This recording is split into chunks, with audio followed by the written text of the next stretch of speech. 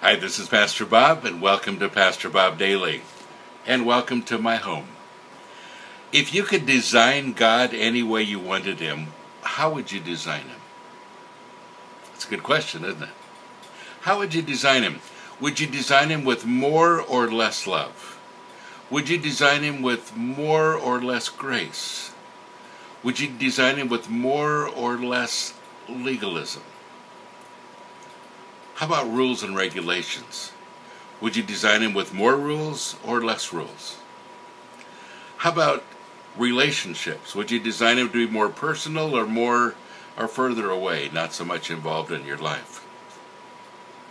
And how about being in touch? Do you want him to react and interact instantly, doing everything you tell him to do?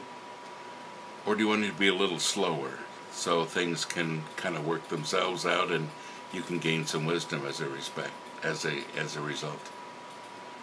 Now, how would you design him?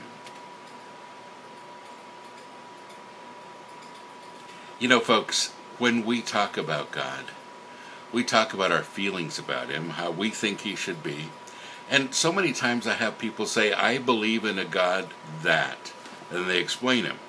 They explain him according to how they think he should be.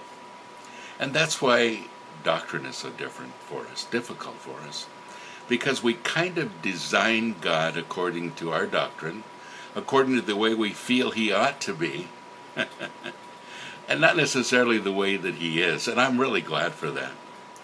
Because my love is limited. I'd rather God's love wasn't. You know, I don't always offer grace to everybody, even to myself. But I sure appreciate it when God offers it to me.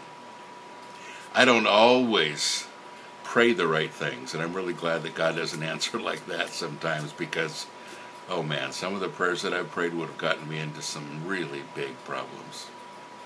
You hear what I'm saying? Folks, it's so much more important that we get to know God for who he is than what we think he should be. And we don't have a designer God. We have a God who has designed us. And we really have the opportunity, as we open up the Bible, to find out who he is, to find out how he operates, to find out exactly how we act and interact with him. But one thing that I appreciate about God the most is his love for me, for you. And that it's unlimited. We've been talking about that all week. And that I couldn't have designed that. And honestly, I didn't know I really needed that until I did. And I hope that you'll think about your relationship with God today. Do you have a designer God?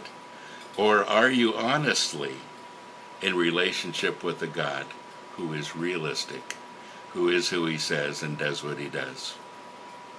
Something to think about. God bless you. Have a great day.